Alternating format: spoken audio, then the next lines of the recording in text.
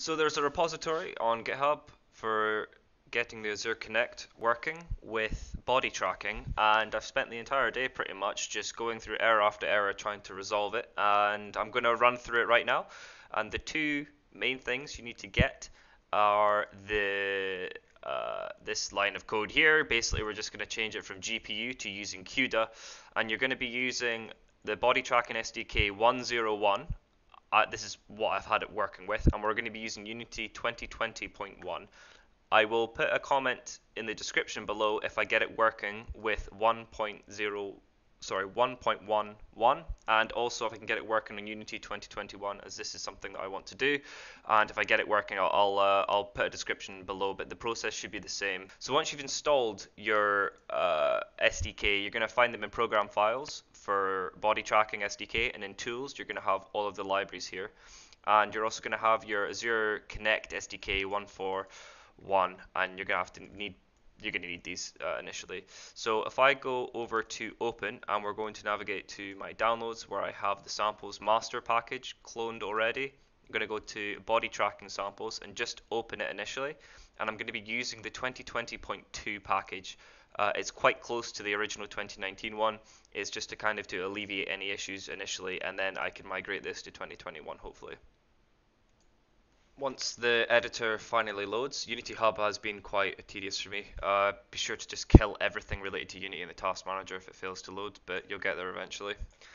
First thing we're going to do is go to our scripts and just open up one of the scripts there. So Visual Studio will pop up, and what we'll do here is run a quick command for our NuGet package manager, and we're just going to ensure that everything inside our scripts here, so if I open this in our Explorer, I'll show you exactly.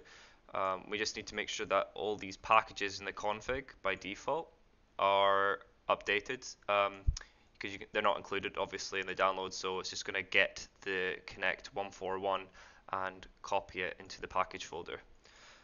As you can see, it's empty just now. So the command we're going to run is just going to be update package reinstall.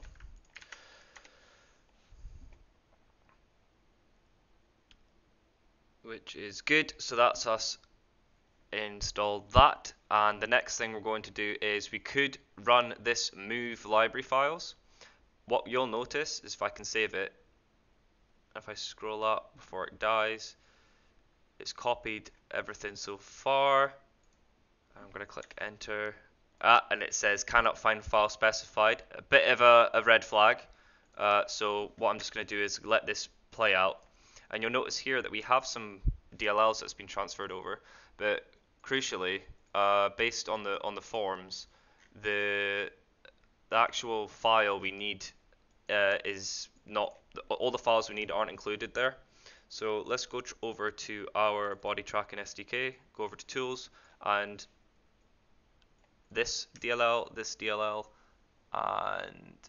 and the CUF T6410 DLL as recommended in this breakdown here. I've also commented the solution myself, and I'll link that in the description if you just want to run through that. So I'm just going to copy these into the root directory here, and then what will happen is, based on the plugins has also been recreated, I'm going to paste them in here as well, because it failed to do it previously, and we need to make sure this runs inside the Unity project as well. And what we'll notice hopefully is that the compiling errors will have disappeared, and the next step would be to load up the skeletal tracking provider. Scroll down to tracker processing mode, line 46, change GPU to CUDA. And execute EP to run the tracker, which actually makes sense. This is not available in any previous versions of the body tracker SDK. 111 it will probably still have it, but 101 does not. This is the critical part of the change, and that's simple. That's it done simply, I say, in hindsight. The main object we have a game object here with the main script in it, and we also have the tracker. And if I click play right now, hopefully we'll get something that does not show the error message involving K4A result failed. So that looks pretty reassuring to me. Let's just go up to main camera and just change our perspective and just have a quick check. So if I make this a bit bigger so we can see. Yeah, so we can see we're now getting tracking. It feels a bit laggy, honestly, but I will investigate that later on, and you can see the head movement and doing a little 360 there.